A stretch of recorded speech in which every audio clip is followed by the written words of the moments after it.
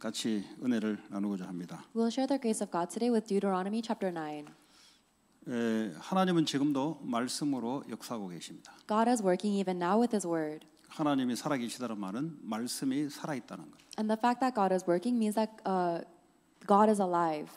불신자들은 에베소 2장 1절에 영이 죽었기 때문에 하나님 말씀을 들을 수가 없습니다. God's word is alive. Ephesians chapter 2 says that non-believers are spiritually dead, so they cannot hear God's word.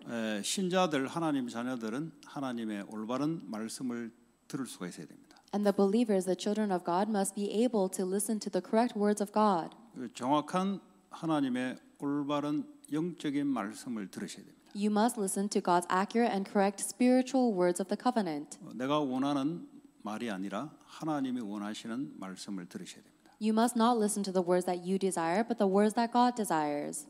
내게 기분 나쁘다, 좋다, 내가 오늘 은혜 받았다, 안 받았다가 아닌 변하지 않는 하나님의 영적인 언약의 말씀이 들어오는 순간부터 하나님이 역사하기 시작합니다. It's not about whether you like today's word or if it makes you feel bad or if you receive grace or not, but you must receive the accurate and spiritual words of God's covenant in order for God's works to begin. 신명기는 이스라엘 2세대들에게 말씀을 각인 뿌리 체질 내리라고 주시는 말씀입니다. Deuteronomy is the word that God is giving to the second generations of Israelites to imprint, root them, and nature them. 오늘 9장 1절에 보니까 이스라엘아 들으라 그랬습니다. Verse 1, he says, Hear Israel. 왜냐하면 하나님은 언약의 하나님이시요 말씀의 하나님이십니다. The reason is because God is the God of the covenant and God is the God of the word. 하나님께서는 창조 때 말씀으로 천지를 창조하셨습니다. And when God created the universe, He created it with His word. 말씀이 육신이 되어 오신 분이 바로 예수 그리스도이십니다. And the word of God came onto earth as a human, and that is Jesus Christ. 지금도 성령께서 하시는 말씀을 들으시기 바랍니다. And even now, I hope that you will listen to the words that the Holy Spirit is saying. 하나님은 말씀하고 계는데 듣지를 않는다면 아무 상관이 없죠, 그는. God is speaking, but if we do not listen, then it's irrelevant to us. 자, 그러면 이 신앙생활은 잘 들어야 돼요. Then this walk of faith, you must listen well. 이 사람이 상처가 있으면은 빼딱하게 들립니다. 무슨 말이든지. If someone has a scar, then they are going to misinterpret everything they hear. 영적으로 병들어 있으면 하나님 말씀을 올바르게 들을 수가 없어요. If you are spiritually diseased, then it's impossible to listen to God's word correctly. 이제 병들었기 때문에 육신의 말씀은 이렇게 불신자와 비슷하게 들립니다. Because you are diseased, you will listen to the word of God in a physical way, similar to non-believers. 영적으로 병들어 있으면 영적 말씀이 안 들려요. If you are spiritually diseased, you will not hear the spiritual words. 그래서 성령께서 역사하사 우리를 치유하시고 올바른 말씀을 들을 수 있도록 여러분 기도하셔야 됩니다. That is why you must pray for the Holy Spirit to work upon you to heal you so you may listen to God's accurate word. 듣기를 잘 들어야 돼요. And we must listen well. 그 듣기를 잘못 들으면 어떻게 되냐? 창세기 3장에 아담 하와가 인생 실패된 이유가 듣기를 잘못 들었어요. If you listen incorrectly, then the reason Adam and Eve's life failed in Genesis 3 is because they listened to God's word incorrectly.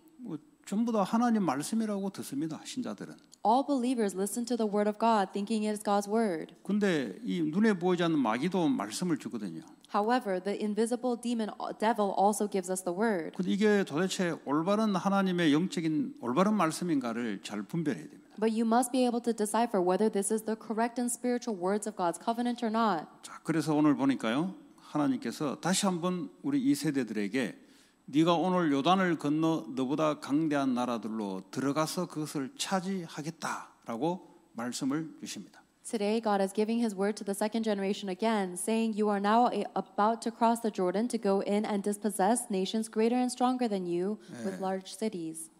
우리하고는 어쩌면 전혀 상관이 없는 말일 수가 있어요. And for us, these words may sound irrelevant.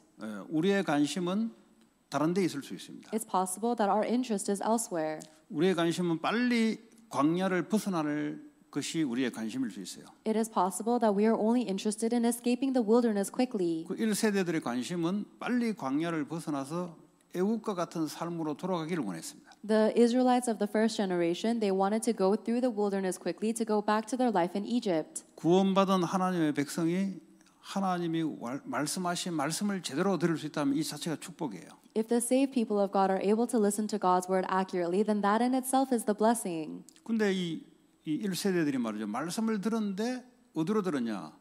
자기는 애굽으로 가기를 원한다는 말이죠. The first generation of Israelites heard the word of God, but they wanted to go back to Egypt. 애굽은 과거에 고통받았던 된 곳인데 육신의 삶이 그리운 거예요. Egypt was actually the place of their suffering in the past, but they were missing their physical life.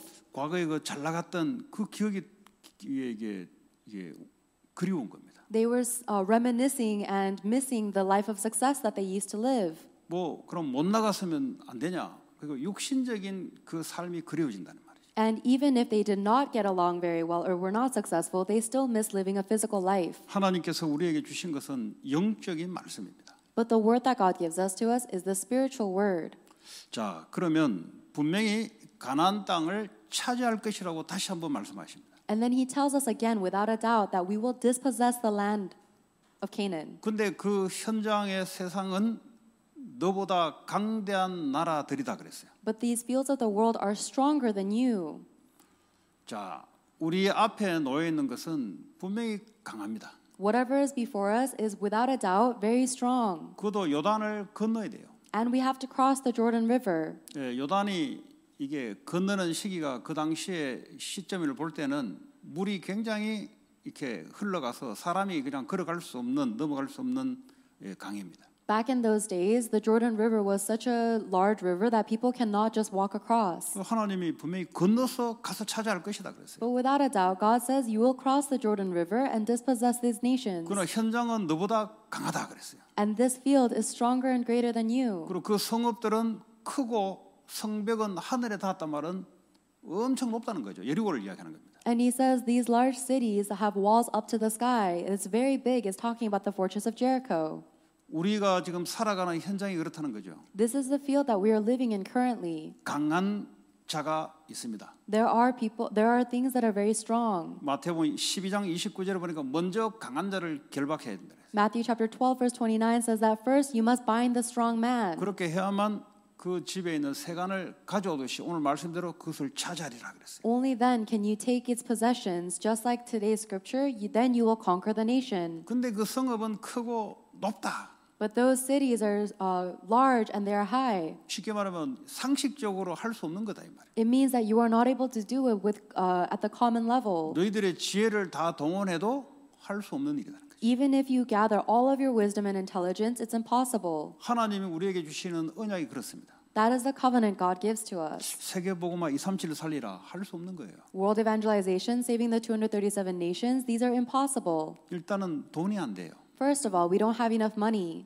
그거 다 하려면 돈이 얼마나 듭니까? If you want to do all of that, how much money would you need? 그거 다 하려면 사람이 얼마나 많이 이랬어요. In order to do all of that, how many people would we need? 분명히 우리가 볼 때는 할 수 없는 거예요. Without a doubt, from our perspective, it's impossible. 그게 이 수천 년 전에 예수님 오시기 1400년 전에 또 그랬다는 말이죠. And even 1,400 years before Jesus Christ came to earth, he was saying the same thing. 자, 그런데 하나님이 2절에 크고 많은 백성은 네가 아는 안악 자손이라. 다시 말하면 거인들이라 이 말이에요. 안에 있는 백성들은 거인이다 이 말이에요. Verse 2 says the people are strong and tall, the Anakites. These people are giants. 육신적으로는 너희들보다 훨씬 뛰어난 사람들이 세상에 포진하고 있다는 거죠. In this world, there are people that are physically much better off than you. 그래서 너희들은 거기에 대해서 들었을 것이다. And you have heard of them. 그래서 누가 안악 자손을 능히 당하리요? 이 세상의 성공자 3단체 누가 이길 것이냐 이 말이에요. Who can stand up against the Anakites? Who can overcome the successful people in the world and the three organizations? 그런데 하나님이 그곳을 들어가라는 겁니다. However, God tells us to go into them. 네. 자, 3절에 보니까요. 오늘 너는 알라 그랬어요. 너는 오늘 알아라 그래요. In verse 3, God says, but be assured today. 다시 말해 너 확신해라 이 말이에요. In other words, be assured. 뭘 확신하냐? Be assured of what? 너 하나님 여호와께서 맹렬한 불과 같이 네 앞에 나아가신 즉 그랬어요. Be assured today that the Lord your God is the one who goes across ahead of you like a devouring fire. 너희 앞에 하나님이 먼저 나아간다 그랬어요. It means that God is going ahead of us first.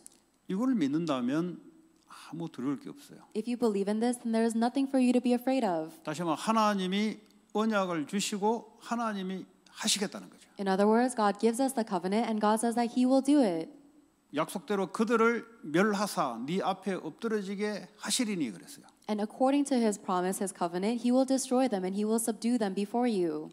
맹렬한 불과 같이 다시 말하자면 하나님의 하늘 군대를 동원하사 하나님의 일을 하시는 거예요. Like a devouring fire. In other words, God will send his heavenly hosts ahead of you to fill this work. 하나님이 직접 하지 않고 수종들은 주의 천사를 통해서 하나님 일을 하십니다. God does not do this by himself, but he uses his heavenly angels and hosts to fulfill this work. 시편 103편 20절 22절 보니까 말씀을 이루는 너희 천사여 그랬어요. Psalms chapter 103 verse 20 to 22 says, "You angels who fulfill God's will."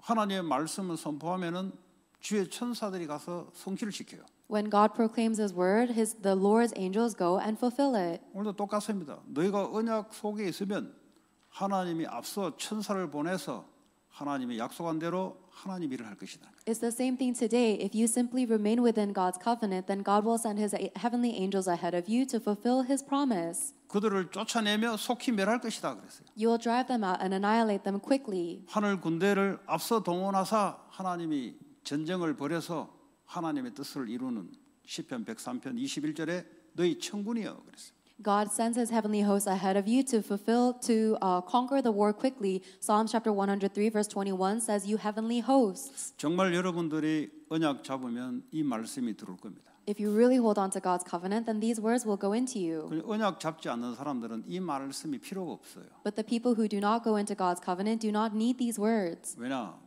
다른 걸 잡았기 때문에 이게 필요 없는 거예요. They don't need these words because they hold on to something else. 다른 게 뭐냐? 육신적인 거, 성공하는 거 이거 잡았기 때문에 저거 말이 필요 없어요. Because they are holding on to the physical things and success, they don't need words like this. 아니 내 목적이 성공인데 주의 천사가 왜 필요합니까? If my goal is success, then why do I need the Lord's angels? 내 목적이 육신적인 강함이 이루어지는데 왜 주의 천군이 왜 싸웁니까? 싸울 이유가 없어요. 그냥 성공하면 되니까. If my goal is to have physical strength, then why do I need the Lord's angels? I don't need them. I can just fight for myself. 그러니까 저 말씀이 안 들어오는 거죠. That's why these words do not go into us. 하나님이 말씀하시고 하나님이 이루신다는 거예요. God gives us his word and God fulfills his word.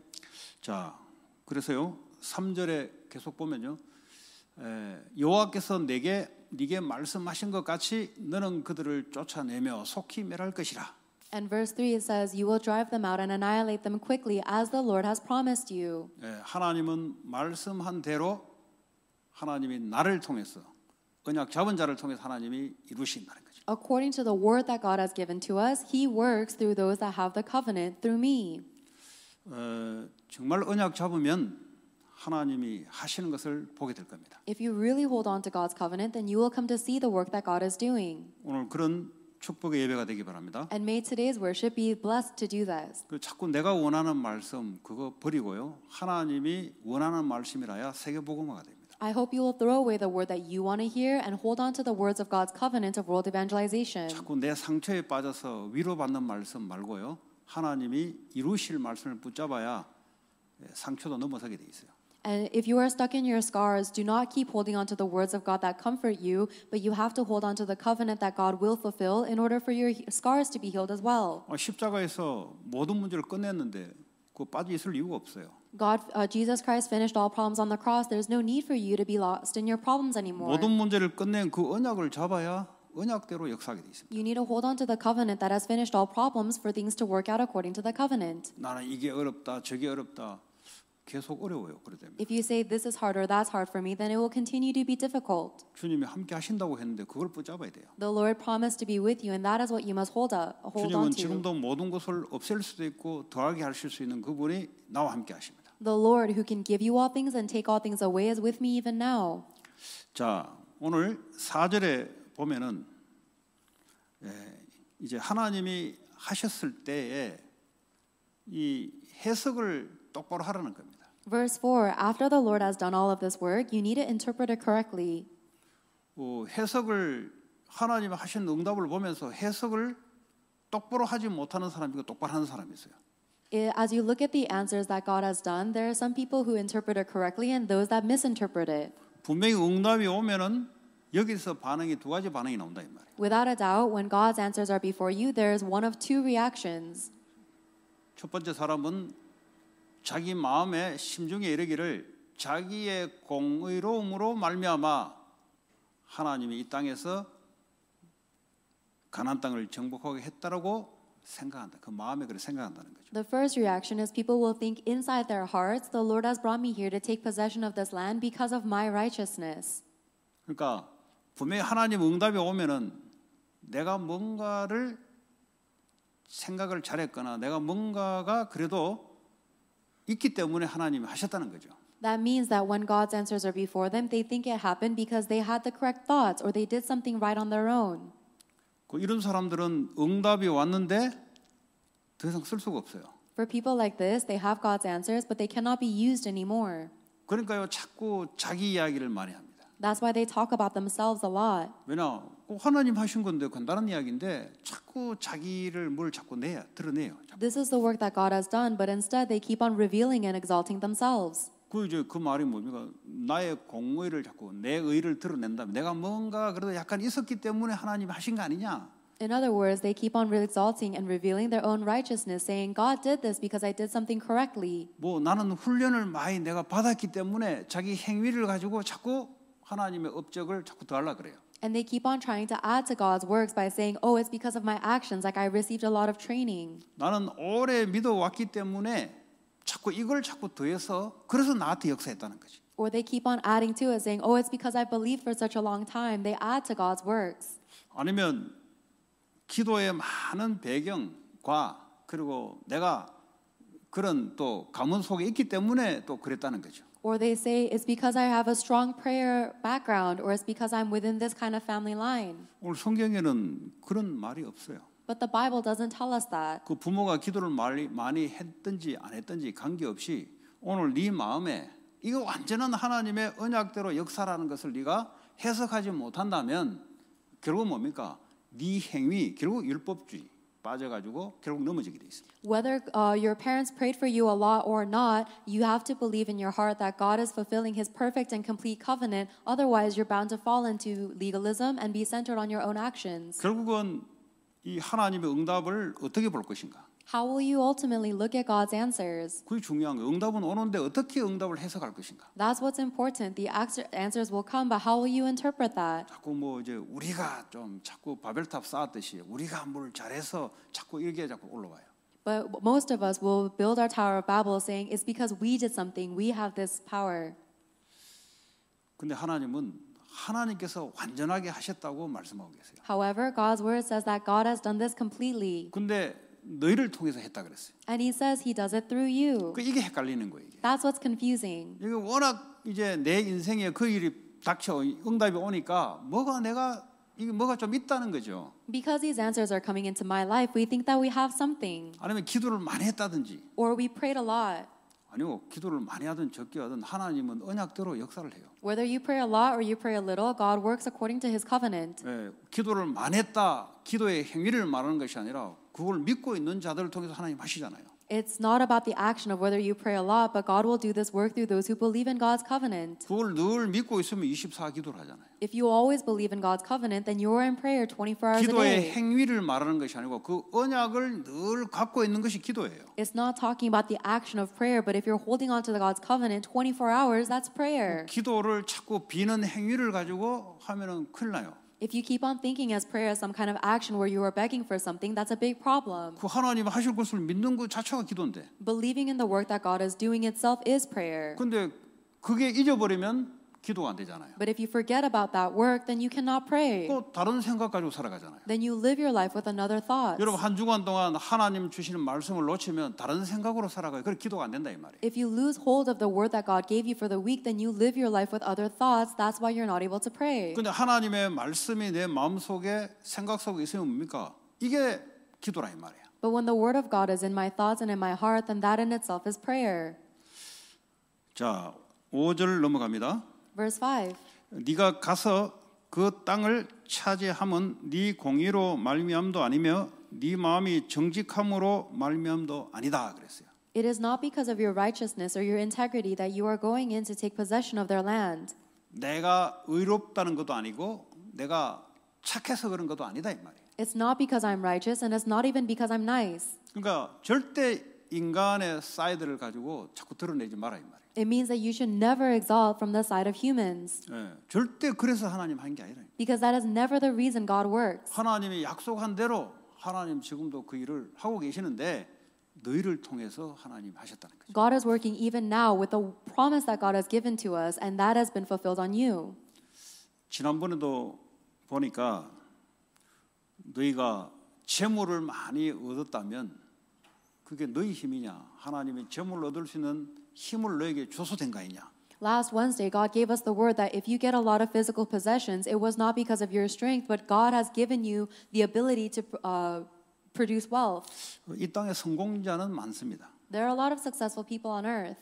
근데 이 성공이 50% 자기 노력, 50% 하나님 이런 사람이 거의 대다수예요. However, most of those people believe that this wealth is 50% my work and 50% God's work. 그만큼 하나님에 대해서 모르고 있다는 거죠. That is how much they're ignorant of God. 하나님에 대해서 알면 알수록 나는 제로예요, 제로. The more you know about God, the more you realize you are zero. 근데 안 믿어지는 사람은 할 겁니다. 그래도 내가 밤잠 안 자고 했기 때문에 이런 결과가 오지 내가 게을렀으면 되겠습니까? 라고 이제 자기의 그걸 가지고 이제 드러나와요. But people who do not believe in God, they will continue to say things like, if I hadn't spent all of those all-nighters, then I wouldn't be this successful if I was lazy, and they keep on revealing themselves. 그 밤잠을 안 자고 이걸 할 수 있도록 하나님 환경과 여건과 힘을 주지 않으면 할 수가 없어요. If God did not give you the circumstance and the strength and the ability to spend all those all-nighters working on this, you wouldn't be able to. 네, 계속해서요 이 걱정거리를 계속 오게 하면 어떡합니까? 집중이 안 돼요. What happens if God continues to give you things to worry about? You wouldn't be able to concentrate. 머리가 나빠서 안 되는 게 아니고 계속 다른 근심거리가 많이 들어오면요 이 집중을 할 수가 없어요. It's not because you're less intelligent, but if you continuously have things to worry about, you won't be able to focus. 그러니까 완전히 하나님을 믿으시기 바랍니다. So I hope that you will believe in God completely. 자꾸 내 그 하나님 환경을 만들어 줘서 가능한 거예요. It's only because God allowed this circumstance to take place that it happened. 이게 안 믿어지면은 다윗이 시편 그 103편부터 쭉 다윗의 시인데요. 그 읽어 보면은 햇빛 하나까지 한 사람 한 사람까지 다윗이 어떻게 고백했냐? 전부 하나님이 터치해서 이루어진다는 걸 다윗이 그래서 다윗은 믿음이 큰 거예요. If you don't believe in this, I hope that you'll read David's psalm in Psalms chapter 103. He says that even from the light of the sun and from every single human being, they exist because God has interceded, allowing them to. 네. 이 동물이 먹는 거 있잖아요. 사자가 동물을 잡아 먹는 거 있잖아요. 그것도 하나님이 줘서 그랬다고 표현하고 있어요. Even when the animals, like the lion, catches a prey, it's because God has allowed this lion to eat. 우리 이런 생각하잖아요. 사자가 힘이 있어 먹었겠지. That's how great David's faith was. But we think the lion ate because he is strong. 근데 최고의 왕 다윗은 사자에게 하나님이 먹을 것을 줘서 사자가 잡아 먹었다고 이렇게 표현하고 있어요. But David, who is the greatest king, says that this lion was able to eat because God gave him something to eat. 그러니까 어떻게 합니까? 전쟁 나갈 때마다 하나님이 완전히 이 답을 주지 않으면 자기는 못 나가는 거예요. And because of that, whenever David went out to war, he wouldn't go out unless God gave him a complete answer. 하나님의 말씀으로 확답을 받고 나간 거죠. He received confirmation from God's word, and then he would go out. 그러니까 백전백승이에요. And that's why he won 100% of the wars. 다윗이 잘해서 그런 게 아니에요. It's not because David was great. 하나님이 다윗을 통해서 그렇게 하신 거예요. God did that through David. 그럼 어릴 때부터 다윗이 이 손의 공교함을 하나님이 길러줬잖아요. And even the skill of David's hand, God gave it to him since he was young. 어릴 때 양을 치고 그 염소 그 동물을 칠 때 하나님이 응답을 그려줬잖아요. And God gave that answer to David when he was a young shepherd boy. 결국 전부 하나님으로부터 온 겁니다. All of that came from God. 이 왕이 돼도 말이죠. 결국 하나님이 그렇게 하신 거예요. Even after he became king, God allowed that to happen. 성공자 많고 실력 있는 자는 세상에 많습니다. There are many skilled and successful people in the world. 근데 하나님을 높이는 그런 사람이 성공자 별로 없어요. But there are not many successful people that exalt God's glory. 네, 다 이제 자기 의를 드러냅니다. 자기는 아마 거짓말 안 하는 것 같아요. 분명히 자기 열심히 했고 자기는 다른 사람보다 머리가 좀 더 있고 하나님 다른 사람보다 머리를 더 줬다는 것은 인정하지 않아요. A lot of people, they exalt themselves and they don't think that they're lying. They really do think they worked hard and they think that they're smarter than others, but they don't acknowledge that God is the one that gave them the 내가 intelligence. 열심히 계속해서 반복해서 내 열심이 없었다면 안 된다고 본인이 마음에 갖고 있어요. If I did not keep on working so hard all the time, that's the heart that they have. 그 열심히 할 수 있는 힘을 누가 줬냐? 하나님 줬다 이 말이에요. But who gave you the strength to keep on working hard? It was God. 하나님이 열심히 낼 수 있는 힘을 주지 않으면 낼 수가 없다 이 말이에요. If God did not give you the strength to be diligent, it would be impossible for you to do so. 그렇다면 어떻게 될까요? Then what do you think would happen? 하나님의 주신 말씀이 100% 신뢰로 들어가는 거죠.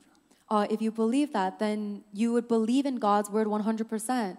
자, 여호와께서 5절에 그들을 네 앞에서 쫓아내심이라. 자, 여호와께서 이같이 하심은 네 조상 아브라함과 이삭과 야곱에 하신 맹세를 이루려 하심이라 그랬어요. Verse 5 says, The Lord your God will drive them out before you to accomplish what he swore to your fathers, to Abraham, Isaac, and Jacob. 결국은 하나님께서 아브라함에게 언약하신 대로 그대로 후손들을 통해서 이루어 나가는 겁니다. God fulfills the promise that he gave to Abraham exactly so through his future generations. 그래서 이 언약의 가정적으로 말이죠. 부모가 언약을 올바르게 잡는 이 부모, 이건 아주 영적인 축복이 당연히 전달되죠. And that's why when you think of the family, if you have parents that have hold on to the covenant, then of course you have spiritual blessings. 교회가 올바른 언약이 선포되고 전달된다. 그럼 각 가정과 현장까지 전달되잖아요. If the church has the proper covenant, then it will be relayed as well. And if the parents have the proper covenant, then it will be relayed into their family and their fields. 이게 안 믿어지니까 자꾸 미사여구 아름다운 말을 자꾸 떼붙여야 돼요. 그래서 사람들을 길을 자꾸 즐겁게 만들어야 돼요. Because you don't really believe in these words, you have to keep on putting in words that are enticing to people's ears. 아니 그냥 선악과 따먹지 마라 그러면 뭐 그걸로 끝내야 되는데 자꾸 그게 또 떼도 붙입니다. 자꾸 사람들에게 이 길을 즐겁게 하려고. If God tells you not to eat the fruit of knowledge of good and evil, then it needs to finish there. But instead, you keep on attaching words that are enticing to people's ears. 미사여구가 필요가 없어요. We don't need those enticing words. 그냥 하나님 하지 말라면 안 하면 되는 거예요, 그냥. If God tells you not to do something, then simply don't do it. 너희들은 정령 죽을 것이다. 그 말을 선포하면 되는데 이 말하면은 저 사람들이 교회 안 나오지 않을까 하면서 살살 돌려버려요, 그냥. God says you will surely die, but instead you say, "Oh, if we speak like that, people will be scared away from the church." So you try to go around it. 그러니까 살살살 돌리니까 별로 마음에 이렇게 막 찌르고 이런 게 없잖아요. 그러니까요, 사람이 편한 거지. And as you kind of beat around the bush, it doesn't really hit people in the heart, so people feel more comfortable. 하나님이 이 당시에도 주신 말씀 액면 그대로 믿으면 돼요. All you have to do is believe in the word that God is giving to this age exactly as it is. 근데 여기서 자꾸 더 파고 깊이 들어간다는 말은 안 믿어지니까 자꾸 깊이 들어가는 거예요. But if you keep on digging deeper, it's because you don't believe. 깊이 들어갈 거 없습니다, 여러분. There's no need to dig deeper. 그러면 특별하게 우리가 이제 단어를 이해하기 위해서 원어를 찾고 또 이제 다른 언어를 하는 거지.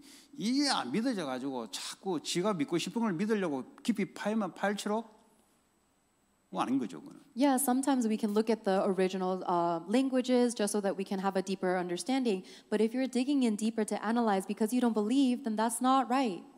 내 의가 아니다 그러면 아이고 그렇구나 하고 마음을 돌이키면 되는데 끝까지 자기 의를 가지고 자기 논리를 자꾸 더 하려고 주석도 찾아보고 원어도 찾아보고 자기 말을 증명하려고. If God says it's not because of your righteousness, then you simply have to accept that it's not because of my righteousness, but because you were so dead set on bringing out your logic and your righteousness, you look at different languages and you look at different scripts that try to confirm what you think. 그러다가 보면은 이제 신학자도 여러 질이 있거든요.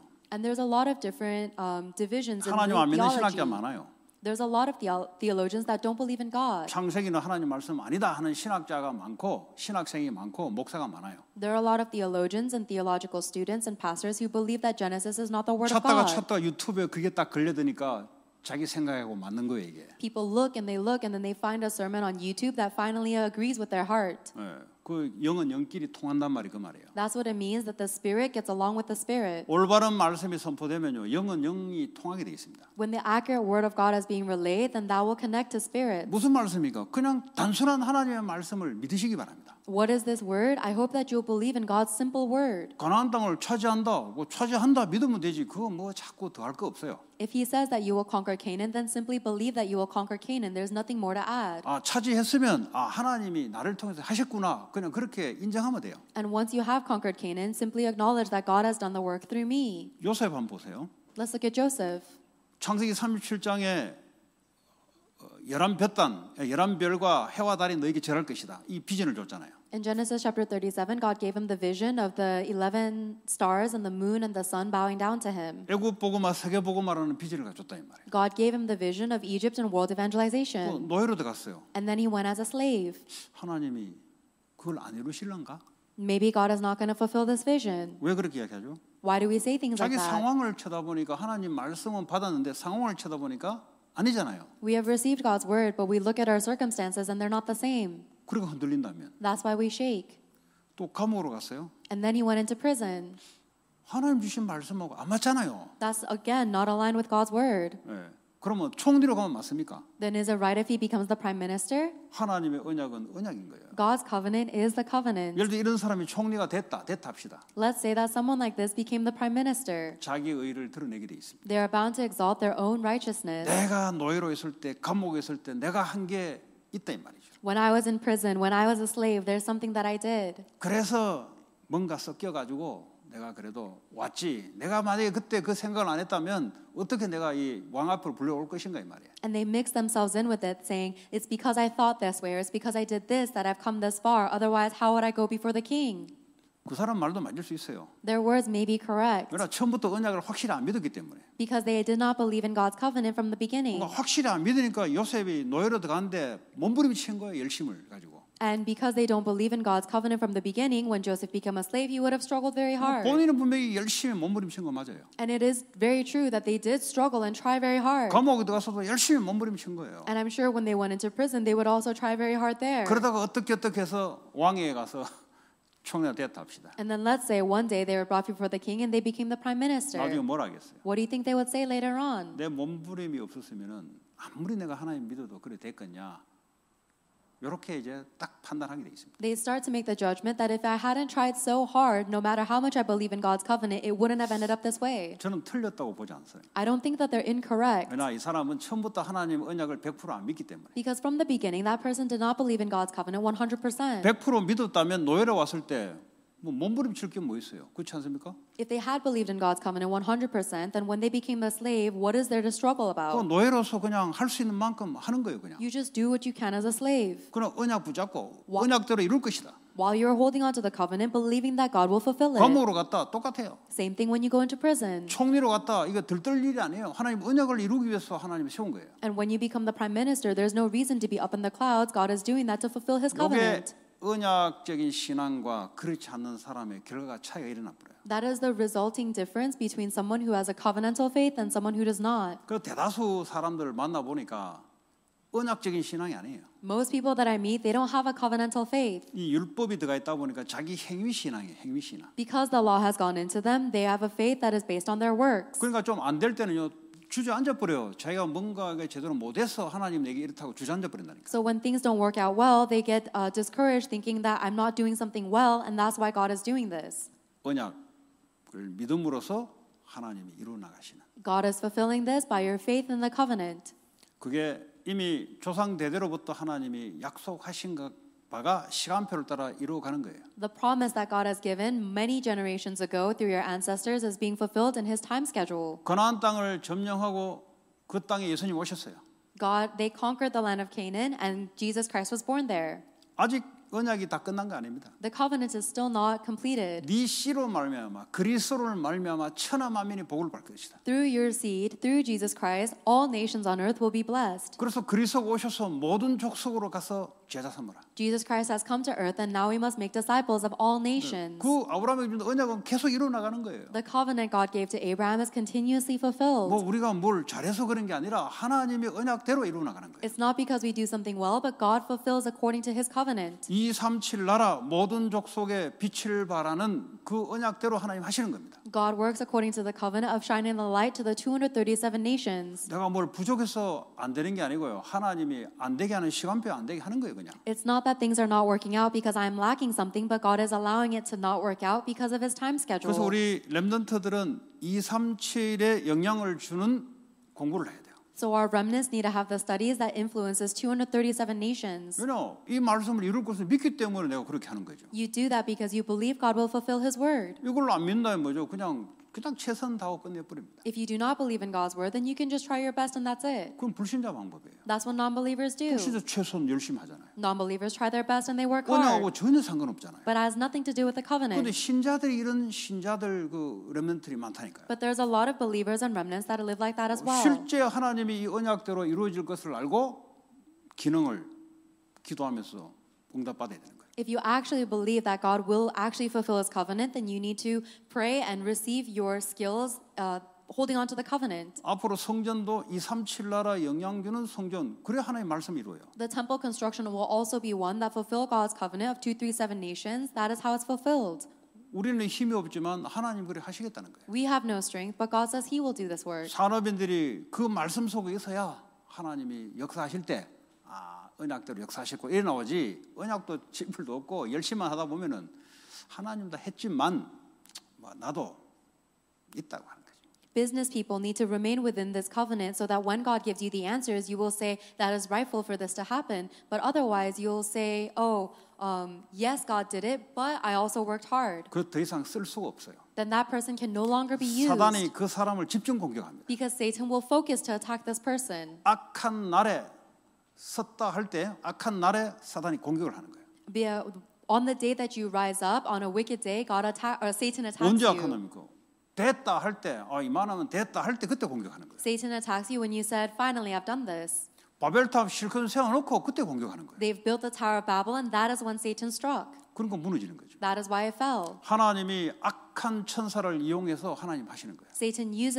God uses the wicked angels to do this work. 그래서 이 언약적인 신앙은 그 렘넌트는 지난번에 그랬잖아요. 공부할 때도 그 언약 잡고 공부를 해야 돼요. And we said this last week too, but the remnants need to hold on to this covenantal faith when they study. 공부 잘하는 애들 많다니까요. There's a lot of kids that study well. 하나님은 그게 필요한 게 아니에요. That's not what God needs. 237 나라 살릴 언약 잡은 자에게 하나님이 할 수 있도록 힘을 주는 거예요. God gives the strength for you to study to the students that are holding on to the covenant to save 237 nations. 뭐 공부 잘하는 애들 얼마나 나라 봐도 1% 끌어모으면 아프리카 보세요. 1% 끌어모으면 얼마나 많은지 수재들이 얼마나 많은지 몰라요. There are so many people that are really good at studying. If you gather the top 1% in Africa and America and all these nations. 하나님이 모든 지혜를 갖고 계시는 분인데. But God is the one who has all knowledge. 그런데 그 하나님 언약을 믿는 자를 통해서 하나님이 하시는 거예요. And God does this work through those who believe in His covenant. 여러분 하고 있는 일이 모든 족속으로 영향을 줄 수 있는 그 언약 속에 들어가시기 바랍니다. May the work that you are doing go into the covenant that is able to influence all nations of the world.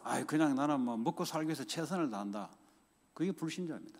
Oh, I just want to work hard and do my best so that I can make a living. That's a non-believer. 제가 불신자 때 그렇게 생각했거든요. That's how I lived when I was a non-believer. 그럼 신자들 그렇게 생각하면 그건 하나님의 그 언약적인 신앙은 아니죠. If a believer thinks that way, then that is not a covenantal faith. 근데 이걸 올바르게 안 가르쳐 주면 몰라요. 그냥 최선을 다하면 좋다고 생각하는 거예요. If you don't teach them this correctly, then they will never know. They just think it's good if I try my best. 그 바벨탑 쌓을 때 그럼 최선을 다했지 그러면 놀았습니까? Do you think when they built the Tower of Babel, they weren't trying their best, then they were just playing? 언약을 붙잡기 바랍니다. I hope you'll hold on to God's covenant. 세계복음화 237에 영향을 주는 공부 산업. The business and the studies that influences the 237 nations of the world for world evangelization. 하나님의 언약대로 역사한다 그랬잖아요. God says He will work according to His covenant. 그럼 마가복음 16장에 모든 민족으로 가서 만민에게 복음을 전하되 치유해라 그랬어요. Mark chapter 16, Jesus Christ told us to proclaim the gospel to all peoples and heal them. 지금 미국에는 영적으로 정신적으로 병든 사람이 너무 많아요. People in America, there are so many that are spiritually and mentally diseased. 이 총격 사건은 이게 뭐 코로나로 많이 죽더니 이제 코로나 잠잠해지니까 다른 걸로 또 이제 애들이 죽어나는 안타까운 거. 부모들 울고불고 하는 거 보니까 너무 마음이 아프더라고. During the coronavirus pandemic, the shootings seem to get better, and now that the pandemic is loosening up, the shootings are starting again, and it breaks my heart to see all of these parents crying for their kids. 그 부모들 입장에 볼 때는 그 초등학교 4학년인데 아무 잘못이 없잖아요. From the perspective of the parents, these are simply fourth graders and they did nothing wrong. 그게 인생인 겁니다. That is life. 잘했다 잘못도 아니고 원죄 아래 있으면은 하나님이 보호할 길이 없어요. It's not about whether you do well or you do bad. If you are under original sin, then God cannot protect you. 악한 마귀는 분명히 사람을 통해서 그 짓을 계속할 거거든. And the evil devil will continue to do this work through people without a doubt. 빨리 죄와 사단에부터 빠져나오는 이 복음이 그 속에 들어가야 된다 이 말이에요. They need to quickly receive the gospel that sets them free from sin and Satan. 오히려 그 학교를 살릴 수 있는 언약 잡은 자들이 그 속에 들어가야 된다 이 말이에요. If anything, the people that hold on to the covenant that is able to save that entire school must go into those 왜냐, fields. 오늘 말씀대로 언약대로 하신다 그랬잖아요. Why? Because according to the word God gave, 그 He will 언약 work. 잡은 자가 그 현장에 필요한 거예요. He will work according to His covenant, and the people that are holding on to His covenant are 그 necessary in that 선생님들은 field. 엄청 많습니다. 전 세계 따지면 뭐 셀이 빼까리가 선생님이에요. There are teachers all around the world. 그 뭐 훌륭하다 안 훌륭하다 그것도 참 괜찮지만은 학교를 살릴 수 있는 뭔가 언약이 있어야 되잖아요. And it doesn't matter whether they're great or not. They need to have the covenant that's able to save their school. 대통령도 속성무책 열중시하고 가만히 있어야 돼요. 그 방법이 없습니다, 여러분. And even the president, there's nothing that he can do. 그 우리 캘리포니아 같으면 우리는 어떻습니까? What about us in California? 실컷 말씀 좋은데 아무 상관없이 다른 거 붙잡고 있다. 지옥의 재앙을 못 막는다니까요. We are given the word of God so much, but if we're holding on to something else, then we cannot block the disasters of the region. 그 아브라함에게 하나님이 재앙을 내리겠다 했을 때 10명의 의인이 있냐? When God told Abraham that He will bring disaster upon Sodom and Gomorrah, He asked, "Are there 10 righteous people there?" 한 명도 없다는 거예요. There was not even one. 한 명이라도 있으면 하나님이 그 언약대로 이룬다는 거죠. Even if there was one righteous person there, God would have fulfilled His covenant there. 애들을 주일학교부터 실컷 키웠는데 언약하고 빗나갔다.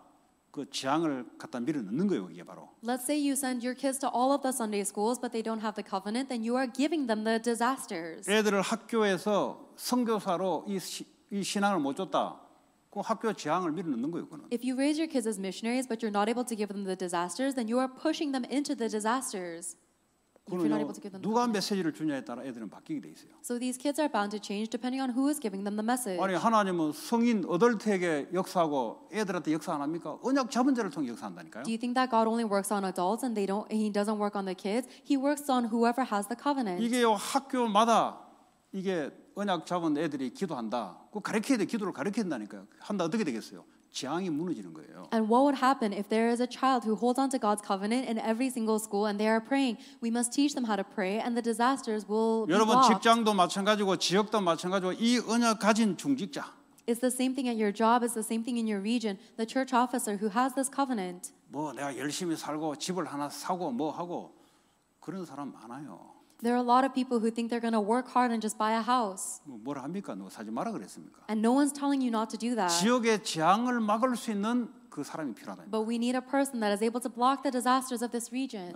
왜냐 언약 가진 자를 통해서 하나님이 하시겠다는 거예요. Because God says He would do that through the one who has His covenant. 무슨 언약 말하면 지역 살리는 언약. The covenant to save your region. 나와 같이 70 제자를 찾는 그 지역. The region where you are able to find the 70 disciples just like 이게요 yourself. 언약으로 들어와 있어야 돼요. This must be inside of you as the 이것 covenant. 때문에 일을 하고 이것 때문에 지역에서 내가 사는 거예요. We are working for this reason and we are living in this region for that reason. 그럼 어떤 일이 나냐? 언약대로 하나님 지역이 살아나는 역사가 일어나요. Then what takes place? The works of God to save the region according to His covenant. 그것만이 미국의 재앙을 막는 길입니다. Only that is the way to block the disasters of America. 교회가 수만 개 있어도 아무 필요 없어요. It doesn't matter how many churches there are. 그거 그랬잖아요, 하나님이. 이스라엘 백성들이 말이죠. 바벨론에 왜 끌려갑니까? God said to Himself, why were the Israelites taken as captives to Babylon? 하나님 할 일 없어서 야 오늘 전쟁 좀 맛 좀 봐라 좀 끌려가라. 하나님 할 일 없어 그럽니까? Do you think that God was bored and said, let's see how you fare under war? 언약 놓치면 그래 된다. That's just what happens when 언약 you lose 놓치면 hold of 재앙을 피할 길이 없어요. God's covenant. There's no way to avoid the 지금 뭐 disasters. 육신적으로 뭐 하나 더 내놔라 말아라. 그거는 저 종교에서 하는 기도예요. 그거는. If you're asking for God to give you something physically, one or another thing, that's what religions do. 그래 가지고는 이 미국을 살릴 수가 없어요. And with that kind of faith, you cannot save 망할 America. 놈은 망하는 게 그게 응답이에요. If anything, if you fail, that's an answer. 다시 언약 잡고 일어서면 될 일이지. All you have to do is hold on to the covenant and 뭐가 rise up again. 두려워가지고 말이지. There's, 죽을 일 오면 죽으면 되는 if 게지. you face death, then simply die. 왜냐 하나님이 생명을 붙잡고 있잖아요. Why? Because God is holding on to your life. 뭐가 그래 두렵냐 이 말이야. So what are you so afraid of? 다른 것에 들어온 거예요. 다른 걸 잡고 있는 게 두려운 거예요. It's because something else has come into you and you're holding on to something else. That's why you're afraid. 가나안 땅에 엄청난 이 가나안 족속 뭡니까? 헤브론 족속이 두려운 거예요. 이게. They're afraid of the Hebron people that are so tremendous in the land of Canaan. 나와 함께 하시는 성삼위 하나님이 언약대로 역사할 것이다. 그걸 통해서 뭐죠? 병도 이기는 거예요. 병이 낫다 안 낫다 우리의 관심이 아니에요. 병을 이겨버려야 돼요. The triune God that is within me will fulfill God's covenant. It is with that that you overcome the disaster or the diseases. 옆에서 치유할 수 있는 사람들이 자꾸 거짓 치유를 하면 안 돼요. 그럼 죽어요. The people that are healing the diseased people must not have a fake healing. Then they will die. 지금 우울증, 정신 문제가 아니라니까요. 자꾸 이거 가지고 자꾸 옆에서 이야기하는데 그건 상담하기 위해서 그냥 상담식으로 하는 거지. 그거 가지고 영적 치유가 안 돼요. Right now, this person's mental problem, this person's depression is not the issue. That's the job for a psychologist, but that is not how you heal them. 이 사람이 근본적으로 영적으로 살아야 되는 거예요. That person must be spiritually and fundamentally saved. 지금 이 병이 근본에서 온 건데 이제 근본을 안 건드려 자꾸 이제 상담은 하나의 도구죠, 사실은. That problem comes from the spiritual and fundamental problem. And yes, psychology is one tool. 그럼 마음도 치유가 일어나죠. And they have a healing in their heart. 그렇다고 되는 게 아니잖아요. But that's not enough. 영적 치유와 근본의 힘을 얻어야 돼요. They need to receive fundamental healing. They must have spiritual 근본에 이 strength. 언약이 들어가야 된다 이 말이에요. They must fundamentally receive the 이 언약이 covenant. 들어가지 않고서는 치유가 되는 것 같은데 또 다른 것으로 또 와요. If that covenant doesn't go into you, it seems like you're receiving healing, but something else will happen. 왜냐하면 우리를 보고 만민을 가서 치유하라 그랬잖아요. God told us to go and heal all nations. 근데 조건이 하나 있어요. But there's one 만민에 condition. 가서 복음을 전하라 그랬어요. He says to go and proclaim the gospel to all peoples. 그 다음에 병든 자 치유하라. And then heal the sick. 복음 제대로 들어가야 치유가 되는 거예요. They can only receive healing when the gospel goes into them. 영접하고 난 뒤에 이 복음이 뿌리 내리도록 이게 뭐 근본 치유예요. After they have accepted, help them become properly rooted in the gospel and the 이거 covenant. 할 수 있는 사람. That is the fundamental healing. The person who 옆에서 can do 쓸데없는 this. 소리 안 하고 이거 해줄 수 있는 사람. The person who can do this instead of saying unnecessary words from the 쉽게 side. 말하면 이 영적인 링게르를 계속 줄 수 있는 사람. In other words, the person that can continuously give them the spiritual antidote. 그래 치유가 돼요. That is how they will be healed. 육신의 질병도 마찬가지. Same thing for physical diseases. 질병 수술에 나오면 뭐 어쩌란 말입니까? If we get a physical disease and it's cured with surgery, what should we do then? 병 안 들고 성한 놈이 더 많은데. There's more people that are physically diseased. 성한 놈이 성한 게 아니라니까 그게. That's not the person that is actually 놀만한 good. 놈들이 놀만한 게 아니라니까 이 맛이 같다니까요. The normal people are not normal because they're 오히려 still 병든 게 crazy. 축복이에요. If anything, being 이걸 diseased is a 통해서 영적 blessing. 힘을 얻으라는 거예요. Because through this, you receive spiritual 근데 strength. 자꾸 말이 나아돌라고 하나님 뭐 어디 왜 허락했었겠어요? But instead, you keep on praying for the disease to go away. Why do you think God allowed it to begin with? 그 무당 찾아가면 돼요. 무당도 병 치유합니다. You can just go find a shaman or a fortune teller. They 하나님의 can heal 능력이 your 없어가지고 disease. 그러겠어요. Do you think God let you be sick because He doesn't have power? 온 이유가 있잖아요. There's a reason why you have this. 영적으로 하나님하고 전혀 상관없이 자기 실력대로 살다가 네 실력이 이 정도밖에 안 된다고 보여준 거 아니에요. It's because you have lived your life completely spiritually separated from God by your own abilities, and God is showing you this is the result of your strength. 그 내가 그 전도사님한테 지난주 금요일 날 우리 권사님이 저 굿사마리타 병원 가서 했던 사역을 내가 이번 주에 들었어요. Last Friday, I heard of the ministry that one of our senior deaconesses did when in the Good Samaritan Hospital. 이분이 뭐 87살인가 8살인가 되는데 의사도 뭐 보니까 뭐 안 되겠다 그랬는 거예요. This patient was about 87 or 88 years old, and even the doctors were saying they have no hope. 평상시에요 복음 이야기하면요 듣기 싫은데 해도요 결정적인 순간에 전화 옵니다. And in their everyday life, they didn't want to hear the gospel, but in that critical moment, they received 하도 숭악하게 걸어가지고 이 권사님이 갈까 말까 사람인지라 왜냐 했는 짓을 생각하면 가기 싫거든. The senior deaconess received a call from this patient, and at first they were reluctant to go because they remembered all the things they did in the past. 그래 가서 그리스도의 삼직 기도를 전달했대요. And the senior deaconess went there and gave them the 3 rules of Jesus Christ and the prayer. 그걸 가지고 계속 기도하는데 나아버렸어요. And this patient continued to pray that prayer, and they were healed. 의사들이 이제 큰일 난 거예요. And the 큰일 난 게 doctors, 의사들이 이거 안 되는데 어떻게 낫냐는 거죠. the doctors were shocked. They were saying this was impossible. How did this 그 이제 happen?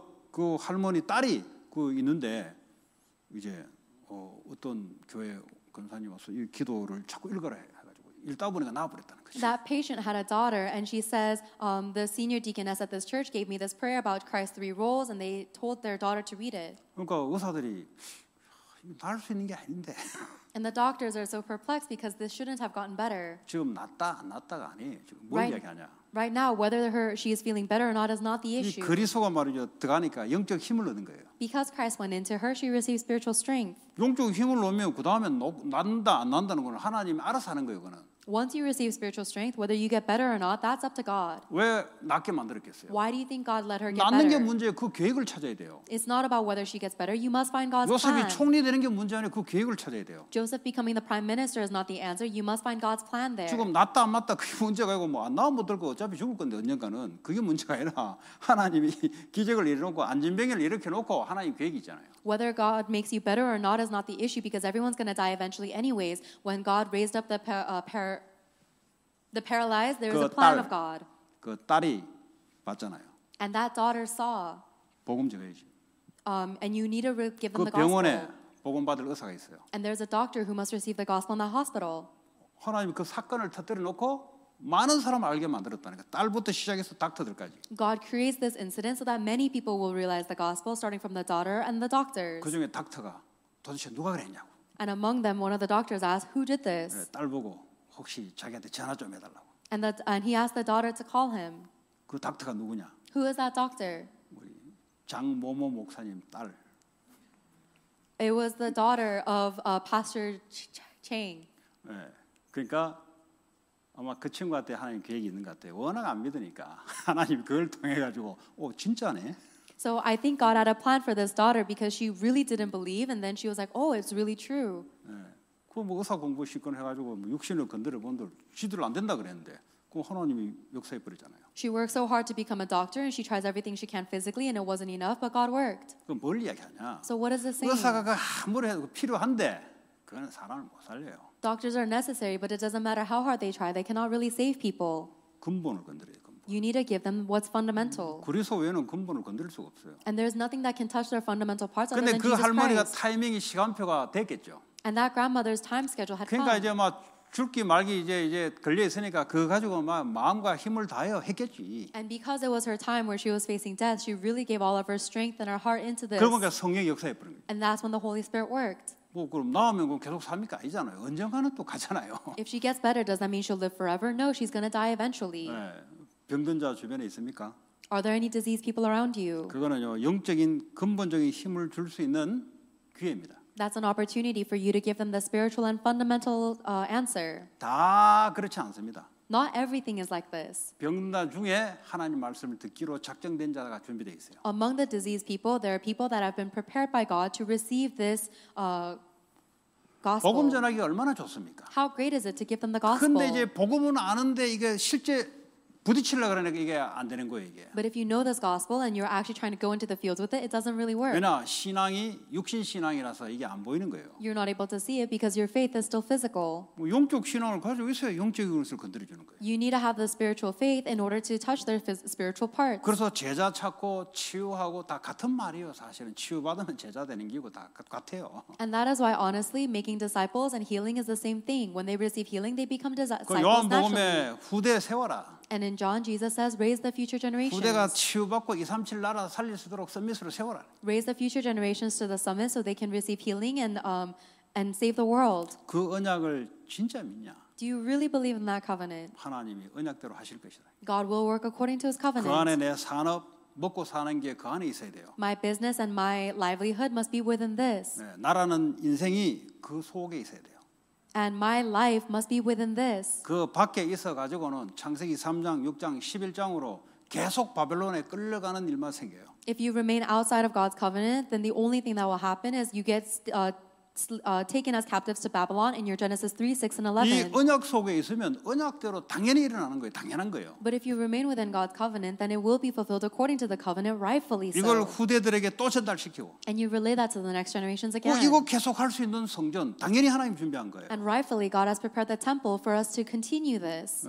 왜냐 복음 운동 계속 해야 되기 때문에. Why? Because the gospel movement must 또 continue 237 forever. 나라 살릴 수 있는 성전 구조가 돼야 돼요. And we need to build up the temple in order to save all 237 nations. 지금 우리 그 몽골에 우리 엠마가 지교회를 이제 시작하기로 했어요. Right now in Mongolia, Emma is going to start a regional church. 저는 뭐 막 이렇게 개걸스럽게 막 이렇게 음식 보면 막 확 먹고 이런 스타일 아니에요. 그냥 거기 몽골에 거기 선교사에 있으면 붙여주라고 벌써 간지 1년 넘었잖아요. 그 제가 막 또 이 조사해 보니까 없어요 거기에. 그 메시지 전할 사람이 없고 한국하고 보니까 연결돼 가지고 통역하는 여자 전도사가 있어 가지고 한국에 메시지를 해서 이래 하더라고 보니까. 그래서 뭐 뜻이 지교에 하라는 뜻이구나. 그래서 제가 보통 다 연결시켜요. I'm not someone who is very greedy for things that are right in front of me. So I thought there was no missionary in Mongolia, but it actually turns out there's someone who interprets from Korea, and they're able to do the word movement there. So I said, open up a regional church. 그리고 또 우리 교회 예배를 계속 드리겠다고 본부 들으라 하니까 계속 드리겠다고 하니까 이건 하나님 뜻이다 이거는. And I told her to listen to the headquarter message, but she kept on saying that she wants to listen to our church's message. So I said, okay, you can do that. 그래서 지금 우리 모니카가 한국말 잘하잖아요. 몽골 사람인데 그 좀 통역하고 있잖아 2부 때. And Monica, she goes to our church and she speaks Korean, but she's also very good at Mongolian. She's translating. 주일 메시지를 이제 몽골로 통역해서 넣어서 이제 그쪽으로 보내면 거기 이제 현지인들에게 이제 이 교회가 되잖아요. 이제 말씀이 전달되는 거예요. So she translates the pulpit message into Mongolian and then sends it to Emma, and then they have believers there that can have a regional church for the word movement. 그도 뭐 통역 뭐 한국말 잘한다고 되는 게 아니잖아요. 하나님이 이게 마음을 줘야 되는 거죠. And just because you're good at Korean doesn't mean you can automatically translate. God has to give you that heart. 그 우리 송군사님 그 이제 우리 한번 갔다 오면 에살버 갔다 오면은 그도 똑같이 이제 주일 2부 예배를 이제 줘서 에스파뇰로 해서 보내. And same thing for Senior Deaconess Song. When she goes to El Salvador and comes back, we have to connect them so that they can continue to give the Sunday message with us in Spanish. 그러니까 하나님의 언약을 이루기 위해서 영적 힘이 있으면 지혜가 오고 그렇지 않습니까? 할 수 있는 경제력도 따라오고 사람도 따라오고 하나님 다 하시는 거예요. 그냥. In order to fulfill God's covenant, if you have the spiritual strength, God will supply you with everything else, including the finances, the people, and the wisdom. 그 이제 그런 교회당이 앞으로 이제 뭐 족속이 말이야 5천 미종족 237 나라인데 얼마나 많은 그런 사람들이 필요하겠습니까? And imagine how many people like this are going to be necessary. There are 237 nations and 5,000 tribes in the world. 안 믿는 사람은 안 믿을 것이고 믿는 사람은 믿음의 응답을 보게 될 것입니다. People who don't believe in this will not believe, and people who do believe in this will see the answers of their faith. 이제 맛배기로 이제 보여줬잖아요. We've shown this to you. 예. 그 이제 카렌족 애들 오면은 또 카렌족 그 중에 통역할 놈이 준비돼 있어요. When the kids from Karen come, there will be someone there that is ready to interpret. 이 카렌족 요 레피지로 왔잖아요. 그 뭐 지금 카렌 근데 그 나라 있잖아요. 옛날에 버마라 했고 요즘 뭡니까? 미얀마 족속들이 많아요. 이렇게 소수민족들. 얘들도 그 족속 중에 한 족속이에요. 얘들. These Karen kids, they're refugees from Myanmar, and there are a lot of people there. This is just one refugee settlement. 그 이제 당연히 하나님 모든 족속으로 복음 전해야 되잖아요. 그 언약 잡은 대로 하나님 하신다니까. And of course, we have to relay God's gospel to all nations. Then God will work according to His covenant. 그거 할 수 있도록 하나님이 준비된 사람들이 있어요. And there are people that are prepared for God to do this. 이거는 뭐 꼬드기가 되는 게 하나님이 그거 하기로 돼 있는 사람들을 이렇게 세우는 거예요. This is not something that you can persuade someone to do. Those that God has prepared will rise up. 그 여러분들이 그 언약 속에 들어가셔야 돼요. And you must go into that covenant. 그 여러분 중직자가 들어가야 이게요 교회 안으로 퍼져 들어가는 거예요. The church officers must go into this covenant in order for it to spread throughout the church. 다른 거는 잡으나 마나입니다. Everything else, you don't have to hold on to it. 다른 거는 잡으나 마나 nothing입니다. Everything else, even if you do hold on to it, it's nothing. 실컷 열심히 이뤄놓고 바벨탑이요. You're going to work your hardest and accomplish things, but it's the Tower of Babel. 실컷 육신적으로 끌어모아놨는데 창세기 6장의 재앙이요. You work so hard to gather all of your physical possessions, but it's actually the disaster of Genesis 6. 실컷 내 생각대로 강하게 했는데 창세기 3장의 저주요. You were so strong in your own thoughts, but ultimately it's the curse of Genesis chapter 3. 오늘 하나님 주신 언약의 말씀대로 믿음으로 응답이 왔을 때 가로채지 말고 하나님이 100% 하셨다. 하나님께 영광 돌리는 저와 여러분 되기 바랍니다. And today I hope that you and I will become people who will give all of the glory to God when the answers come according to God's covenant and our 오늘 faith. 주신 말씀 언약 붙잡고 같이 기도합시다. Let us pray holding on to the words of the covenant we have received today. 이 기도는 응답이 올 수밖에 없는 기도죠. That prayer has no choice but to receive answers. 하나님 감사합니다. 오늘 우리에게 이스라엘아 들으라. 하나님 언약의 말씀을 듣고 마음과 생각 속에 각인 뿌리 체질로 기도화되게 하셔서 실제 우리의 산업, 학업 모든 일이 237 나라, 미국 복음화 70지역, 70제자 살리는 산업, 학업 될 수 있도록 하나님 우리의 마음과 생각을 지켜주시고 온전히 응답을 볼 때 하나님에게만 영광이 돌아가게 하여 주옵소서. 하나님 교회를 세우시고 교회를 이루어가신 주님께서 우리에게 각자에게 또 교회를 통해 주신 언약이 그대로 성취될 줄 믿습니다. 우리 두 번째 같이 기도